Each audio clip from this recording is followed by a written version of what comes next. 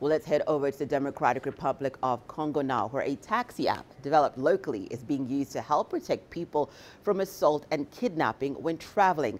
The app is called Hoja. It was developed by a pair of entrepreneurs who wanted to find a way for people to get around without fear of being attacked by criminals posing as drivers. CGTN's Chris Ocamringa brings us that story.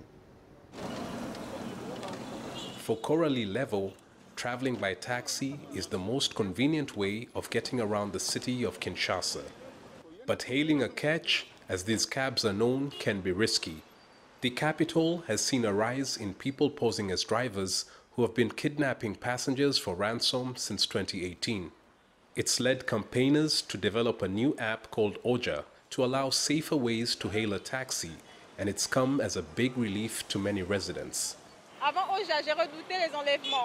Before this app was introduced in 2020, I feared travelling in these taxis because there were many cases of kidnappings. People I knew got kidnapped. There was no way of knowing whether the taxis were safe. Magali Boyasadia and a friend of hers are the brains behind this taxi app. After witnessing so many relatives and close friends being victims of kidnapping, we just couldn't look away. And the fact that around 90% of the victims were women made us feel particularly targeted. So it became a mission to actually find a solution which would allow any citizen in Kinshasa to actually be able to check a taxi before actually deciding whether or not to embark on it. Details of the owner of the taxi and the driver are all recorded in a database which can be accessed by passengers who've downloaded the app on their smartphones. The Hoja app also has a GPS system that tracks taxis across the city. The car can be stopped from a distance, it can be restarted from a distance.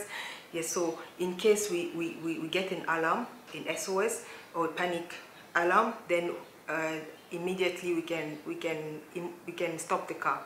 Authorities in Kinshasa say the app has made a huge difference in the security of passengers. We have not recorded a single case of kidnapping in taxis ever since we partnered with the app designers in January this year. The Hoja taxi app has also helped city authorities identify and control the flow of transport in this big city of 15 million people. All a passenger needs to do to ensure that the taxi is safe is to scan the license plate of the car, and voila, all the information of the car owner and driver pops up. The designers of this app have also catered for people who use older basic phones. Messages can be sent to those phones to ensure that Kinshasa residents enjoy safe travels in the city. Chris Ocamringa, CGTN, Kinshasa, Democratic Republic of Congo.